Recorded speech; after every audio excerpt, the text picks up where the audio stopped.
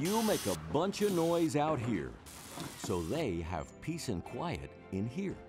Because there's no better sound than the squeak-free guarantee from Advantech Subflooring and Advantech Subfloor Adhesive.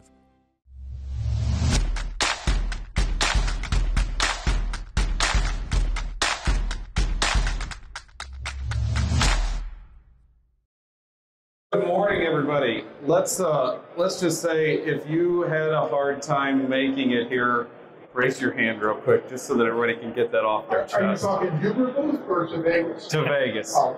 Yeah, hopefully you didn't have a hard time finding the booth. I thought you meant to 67 years old. Peter has a hard time making it anywhere. For those of you that don't know us, we're going to introduce ourselves, and we'll let Age go first. Peter Yost. I have a company called Building Right. Talk into the mic. And I've been putting up with Steve for 22 years. Steve, would you like to introduce yourself next? Yeah, Steve Bazek, architect. I haven't seen any of those videos. But yeah, friends with Peter Yost for probably longer than he can count these days. And good friends with Jake Bruin. We just do a lot of buildings together, and we're here with our Huber family. Chris, I'm going to let you go next. Thank you, sir. Chris Vegas. I'm the technology director for innovation here at Huber Engineered Woods. Been with the company about 14 and a half years, and happy to be here with you guys.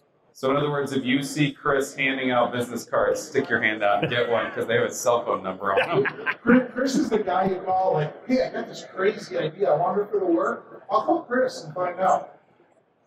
And I'm Jake Bruton. I'm a builder in Columbia, Missouri, and Kansas City, Missouri. My company's name is Aero Building. And the three of us are the podcast. If you don't normally listen, Chris is our host today for being in the booth and being charged with answering all things Huber questions. But I thought that because this is day one, first thing in the morning at IBS, the thing that I want to talk about most is what are you looking forward to this show? Why are you here? What's the thing that you're going to see while you're here that you're looking forward to? Somebody want to go first? I'll go first, Jake, because you're looking right at me. So I do a lot of product testing, trying to do stuff like that's actually happening in the field. And I have a couple of projects where I'm having trouble with window weep systems. So I'm going to be doing some research on how windows get rid of water. So in other words, if you have Peter's cell phone, if you have his number, every time you see a window that has weeps in it today, you text him a picture of that window with weeps because he's trying to gain better understanding of why we're failing on that part of our industry. So cell phone is the yes, the mobile eye telephone, as you call it. Steve, do you want to? What are you looking forward to this week? What am I looking forward to this year? Actually, there's a bunch of companies have reached out with some new products. I definitely want to go check it out and see how we can incorporate those in. But the most important thing for me about the show is getting to meet a lot of people that we have. You know, we have relationships on social media. People text me all the time, message me and say, hey, I got a question and stuff. And I would ask them if they want to IBS. They say, yeah. I said, well, make sure you come up and introduce yourself. So I get to meet them. We probably met half a dozen builders already this morning. Or even people that you end up working with remotely or digitally that you never see. I see Fred Malik turning and walking. I haven't met Fred in person before, but we've spoken multiple times on the computer. So that sort of thing happens here. That's a huge one for me every year, getting to see people that I only see at things like this, even if it's Chris. We have like 3 or 4 clients that came out to the show that want to walk around and see some stuff and see it firsthand. So, okay, we're going to pretend as if nobody is listening to this. Nobody can hear this. When a client tells you that they're coming here, do you go, oh, am I going to have to walk around with those people? No, I say, oh, that's great. Just understand I'm really, really busy out there. I might maybe squeeze an hour in on Tuesday afternoon. Well, just to place a little context, the first time I met you was here at IBS, and I think that you conceived of Unbuilt Podcast one of the years we came to IBS. I think that might be accurate, yeah. I remember when I met you, you were standing next to Mike Curtin. I was like, who's that guy standing next to Mike Curtin? And why is he here? Yeah, why is this guy? I remember Peter asking me, like, why did you bring that guy? I could see that. Can we start off by asking Chris how he got into the? Wait, I want to say what I'm excited about. Oh, sorry. I'm excited about stumbling upon something I didn't know existed. I feel like every time I come to IBS, I walk past the booth and I go, wait, hold on, and I turn and go back. Zip shooting. Yeah. It's surprising the number of products that, especially in my Central Missouri market, just don't exist for our dealers. But it's surprising the number that you don't catch if you don't come to something like this. Be it that, the vacuum system for doing dirty laundry, like that kind of stuff. You're not going to see a display of that at your local home show, most likely, unless you're in Boston or Austin, Texas or something, So this is an opportunity for me to discover things that I didn't know existed. And then we were going to let Chris tell us how he wound up here. Yeah, because one of the reasons that the three of us It's called Short Straw, by the way. Okay, that's the third time we're cutting off. Got your quota. One of the reasons we like working with Huber is the technical team. Because the companies that rise to shine are those that invest those resources in product development and research. So, with that, Chris, tell us how you got the honor of being part of the R&D team for Huber. Definitely an honor to be a part of the R&D team at Huber, and an honor to be here with you all. I understand I'm in the presence of greatness with the podcast being in the top 5% of all globally. So congratulations on that for sure. I would say how I got to be a part of research and development. This is the first real job I've ever had. I spent 8.5 years in the Army after college, and had to find a real job. Thank you, sir. Thank you for your service. I He appreciate it. does know that Jake hates the military. Jake does hate the military Not how and that Top Gun. I'm no longer Steve a thinks fan. those are one and the same. Just if you don't like Top Gun, he thinks you don't like the military. That's how much he likes Top Gun. So I came on with Huber, I think, really because I realized how much of a family-oriented company it was, a family-oriented atmosphere, a very heavy on teamwork. Yes, family-owned, 6th generation now. But even, in a production facility, just like it felt like the camaraderie that I had when I was in the military, and it felt like home to me.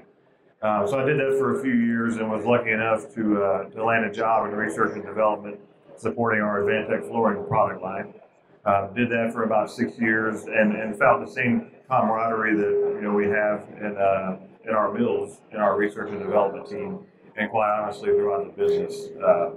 From the top down, it's just a tip-top organization that really cares about their employees, our customers, and want to make sure we do right by them, for sure.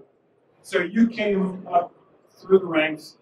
You worked in operations first, and then went into R&D. Yes, sir. And that's one of the things I like about a large part of the Huber development team is they spend time in the manufacturing part of the business, which is it makes your research much more grounded in the actual problems that builders face. Yeah, there's multiple parts of your team that came from the mill, came from the production side that now work in your department. I think it gives you a good breadth of experiences, different perspectives, and it's a good balance of kind of a, cross-functional and just really, we're all creatures of where we've been and the things that we've experienced. And I think the broad experiences that we have across, whether it's operations, research and development, sales and marketing, really it helps us succeed for sure. And it's almost like your sales and marketing team is also in the education business. And I always equate you guys to some other manufacturers like Schluter, where it's like, if I educate you on the right way to use my product, we're making a product that's going to work if you install it the way we tell you to. It's as simple as we know the investment there. You guys are our sponsor. You asked us to be in the booth and do a podcast. We like working with the products that you have. We use them. But the ability to access the information to understand what you're doing, how to install it, the support if I have a question, those sort of things, they make it easier for us to be here. And I think that shows on the R&D side too, because you guys understand that we're going to have to actually install it. It's not just does it work, it's can it work for, And every application can be different. There are, small subtleties that can change from from home to home or project to project.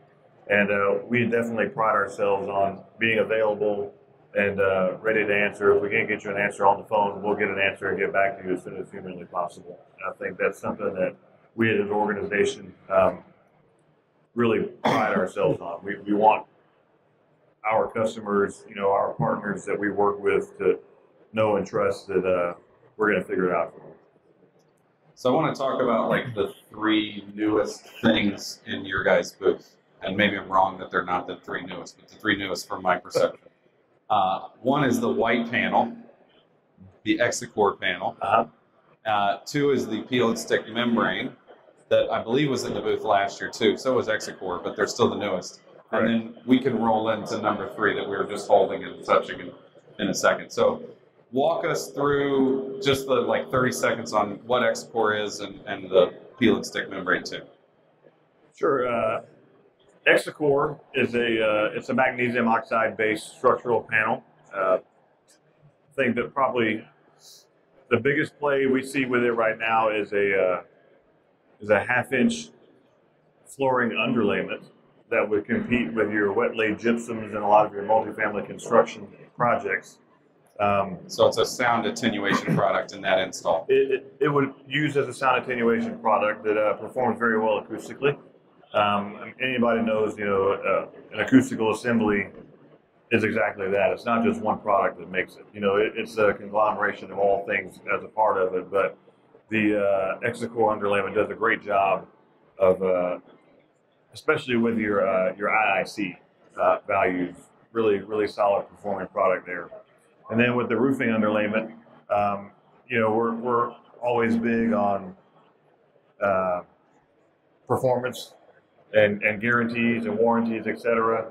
And, if there's anything we want to do is ensure that, the homes that we build are more resilient, can stand up to Mother Nature.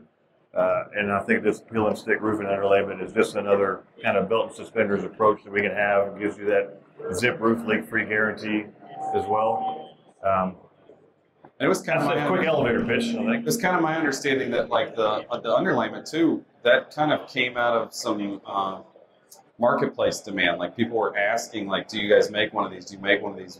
We would like to put this underneath this. And it's like you guys kind of listened and we're like, yeah, okay, we'll figure that out. Sure. I think we as I said, we pride ourselves on our technical service, but we also pride ourselves on being in constant contact with our customers. And we want to have that open line of communication and always knowing what unmet needs they might have and how we as an organization can better meet those. And I think, that's a product of it, for sure. So I think what's kind of cool is that Huber is one of the few companies that understands that if you make a system of products and you warranty them all as a package, what a great marketing plan. Hey, if you use all these systems and integrate them like we have as manufacturers, then that's the way that you get the highest performance. So it's kind of neat that the technical solution is also a marketing solution. Now, if you do that and you don't do the technical research, you're going to end up way out on a limb. And I just wanted to say that I think even before Homebuilding Crossroads, which Steve was the originator of with Huber, was doing my wing nut testing on pressure-sensitive adhesive tapes, where you guys were the first to say, hey, the lab tests don't give us the full story. And when we came to you and thought we were going to hear from you as lawyers, we didn't. We heard from the R&D group about, hey, yeah, you should be doing this kind of thing. Steve, do you want to? Oh, I was just going to make a suggestion for the booth. I think on the hour, you guys should have the front end loader doing a drop of water on that. We'll work that way. Do you want to walk us through the third product that you and Peter and I were standing over there playing with? Yeah, so I don't want to take any wind out of well, I do want to take a wind out of their sales, so I shouldn't say that. Yeah, new rain screen product, right? Yes, sir. Coming through, and we're actually going to be putting it on one of our projects here really soon. And yeah, I'm with Peter. I think companies that are willing to take the responsibility of the assembly rather than a component is a great direction to be moving. Because you get to control a lot more. Like, you get to make your wall even more successful if you give a reason to be more successful, like a rain screen system product or a membrane product. So, thinking of what are those next components, next pieces to the assembly that we can bring under our umbrella just makes us trust your products that much more. Sure, and I think, from a builder's perspective, the more products you're buying from one supplier or one company, it's one less neck for you to choke, right? You rely on that company, that organization to help you be successful. It's definitely a headache reducer because if we're using your zip sheathing and then we put somebody else's membrane on there, every time we talk to somebody, it's never going to be their fault. Yeah. But now that you guys have taken the responsibility, now you just got to get some metal roofing, some shingles, and some roof truss manufacturing, and then you guys will give us all the answers. We'll put that on the list.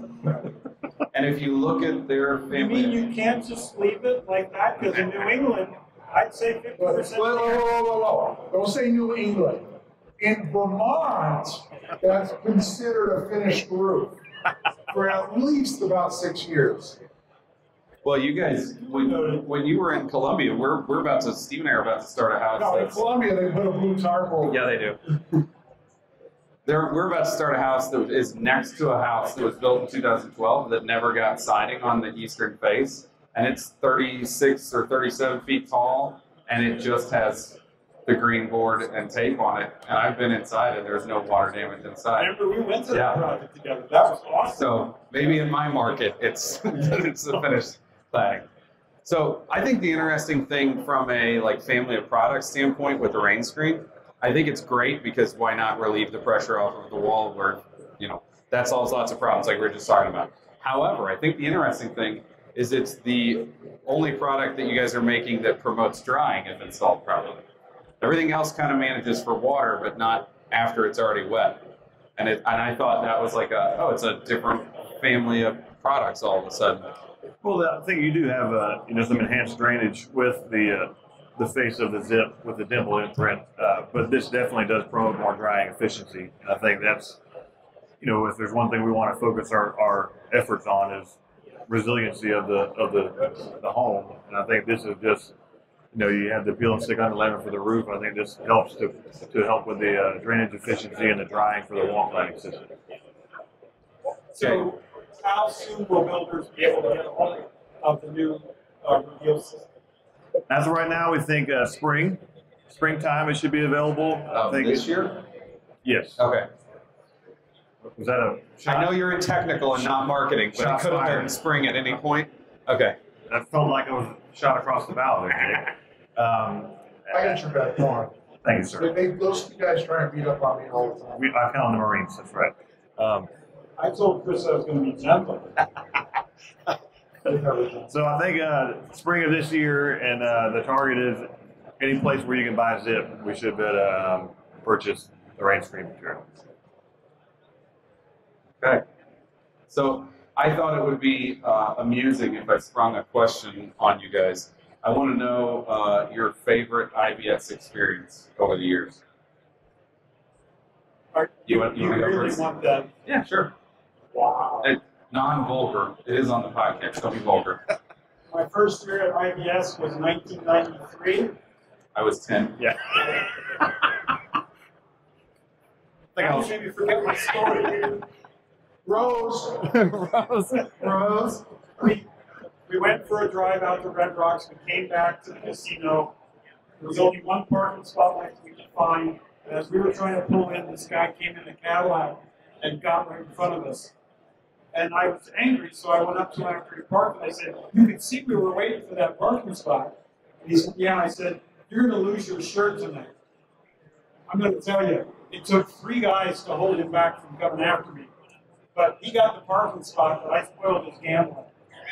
That's my favorite story. Peter's in it for the long game. Wow. He wants to make sure he's ruining lives, not just parking spots.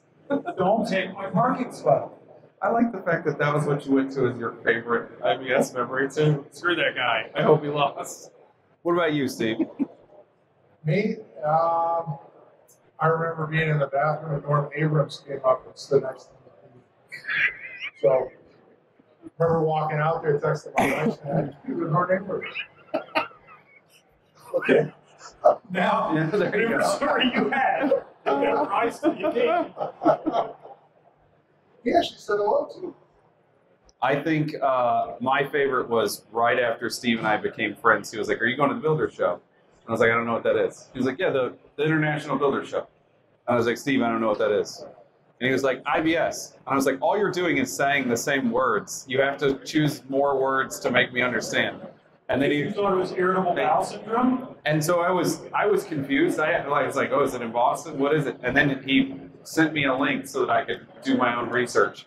And I decided to go like last minute. And like the first morning I was walking in here, my phone rang. And Steve's like, "Where are you?" And I was like, he knew I was coming, and he was nice enough to invite me to tag along the first day. And it was way less intimidating. So that You would realize be, that's how hard it is for him to get friends. yes, it is. And I didn't have hard to tell. That's what Mike No. Burton also said. Why Who don't is you this bring guy? this guy? Who is this guy? He's got paying clients. That's why I was with him. But I think that that's like the beautiful thing here is the like we were talking about earlier, the community that is here. If you choose to participate, if you came here by yourself today, find somebody to walk around with. Find somebody to point at stuff in a booth and go, "That's stupid. Why would you do that?"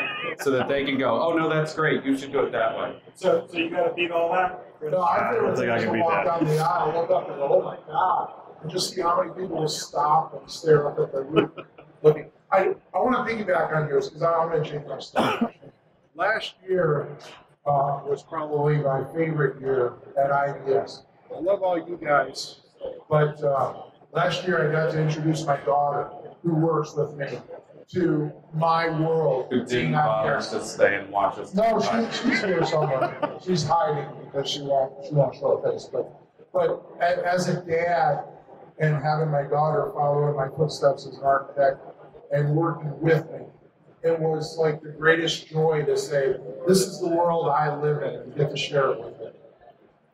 Well, and you get to come here and people want to say, "Hi, Steve Basic. I'm nice," and then you get to do that in front of your kids. That's kind of cool It too. is kinda cool. Makes you feel like a superhero sometimes. Chris, do you have a favorite IBS memory that doesn't involve bathrooms or ruining people's gambling? And you can't use the fact that you're up here with us. That was it. You know, I don't know that I would have one in particular. I think being here, especially now after the last, couple 3 years where things have been pretty tough and you've not been able to be around people. There are a lot of familiar faces that you get to see again, whether it's inside of Huber or customers or partners that we've worked with in the past. I think that just being able to continue to build upon those relationships and be together again, I think is meaningful to me, and I really enjoy that. It's fairly poetic, actually. After all the Norm Abrams bathroom talk that started that off. Hey, he's Mr. Yankee Workshop, yeah. Okay, so if you are listening to this, IBS has come and gone, so the next little section of advice is not going to apply to you until you decide to come next year. Huber's booth has stuff going on all day, all 3 days. There's people that you might know stopping in and talking. There's Family Feud with the Euler brothers. There's building science trivia tomorrow, which I think is... I can take them. Oh, it's not that kind of feud. You can take both of them at the same You time. do understand He's a that. little exercise. You do understand I wrote the building science trivia questions. Then you give the Just Jake make and sure Kristen you that get I can. That's right. Steve's a little sore because he lost at building science trivia I last year. recall. I remember it. I let It was you quite win. nice. I still look at the pictures from it every I day. let you win. and It's my it worked. motivation. My wife said, make sure that you feel good about yourself. We're going to do another podcast here Thursday, kind of wrapping up the show first thing, 9 a.m. We'll be the first ones going. Come and say hi again. Don't hesitate to say hello to people when you see them. Everybody that you know from online is just a person, and they will probably stop and talk to you, whether it's Mark Willie or if it's, I see Sean Santa Moore standing out there. I saw Ben Morton walk by a minute ago. Say hi to these people. They're just people, and they like talking about building too. Otherwise, they wouldn't be here. If you are listening to the podcast, subscribe, do all the stuff, follow us on YouTube. I just want to say thanks to Hubert for having us up here today, and thanks for Chris for dealing with. We need somebody to talk with us. And Thank you for having me. We definitely appreciate you guys being here with us for sure. Final words, Pete? Always a pleasure. Always a pleasure.